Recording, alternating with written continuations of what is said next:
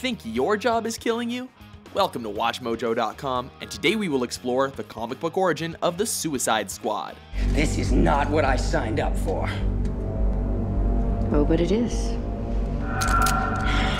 Welcome to the Suicide Squad.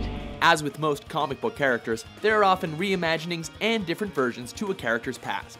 We've chosen to primarily follow the storyline which unfolded in 1959's Brave and the Bold number 25, which was expanded upon in 1987's Legends number 3, 1987's Secret Origins number 14, 2001's Suicide Squad number 1, and 2011's Suicide Squad number 0. The Suicide Squad, which debuted in 1959, was the nickname of a secret government project called Task Force X, comprised of people who would tackle problems with no thought as to whether they would emerge alive. Each of the 4 members of the squad had chosen to do this because they had survived experiences where their comrades had died heroically. Colonel Rick Flag, the leader of the squad, had seen the other members of his Air Force squadron perish in an aerial encounter.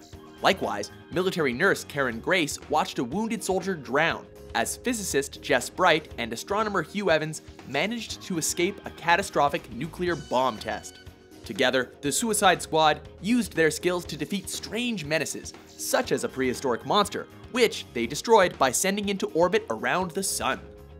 By 1963, a variation of the squad, called the Suicide Squadron, had their own adventures in Star-Spangled War stories. This squadron was unrelated to the original squad, but was made up of military men who shared a similar courage in the face of bizarre and deadly menaces. When the squad was revived in 1987 as part of the Legends miniseries, its origin was changed significantly. Retroactive continuity established a connection between the original squad and the war-themed Suicide Squadron, but the newly formed team was a different beast altogether. This new Suicide Squad was put together by Amanda Waller, a tough, no-nonsense government official, and was once again led by a man named Rick Flag, who was the son of the colonel who had led the original unit. So what do I call you? The name's Flag. Colonel Flag. Colonel Flag? You're kidding, right?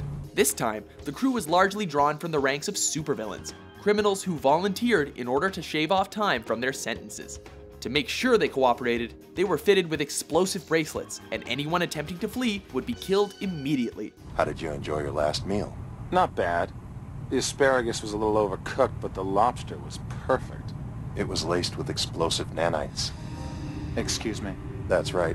Any escape attempt and, well, you're gonna look kind of funny trying to run away with no head. The new squad's first lineup consisted of Flag, the Flash's foe Captain Boomerang, a magical being named the Enchantress, a scientist whose experiment made him massively strong but mentally unstable named Blockbuster, the expert marksman Deadshot, and the martial arts master Bronze Tiger.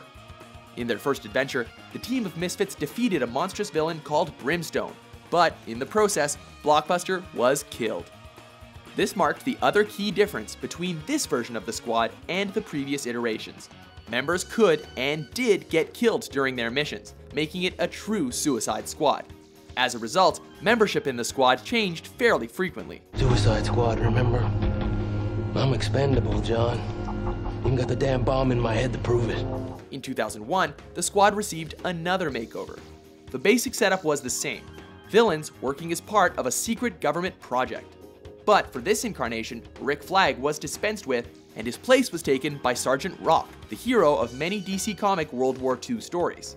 Joining Rock was his old squad mate Bulldozer, even though both of these men had supposedly died years ago. In 2011, yet another iteration of the Suicide Squad burst onto the scene, once again under the control of Amanda Waller.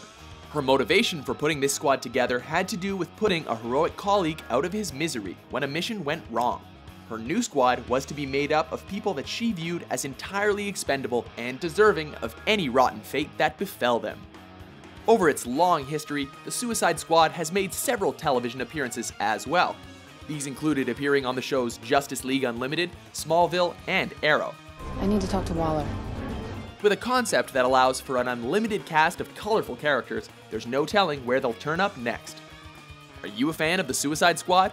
For more comic book origins, be sure to subscribe to WatchMojo.com. You'll have my full report by 0800. Right, that'll be all. Rick, you're a good soldier. Your father would be proud. Ma'am.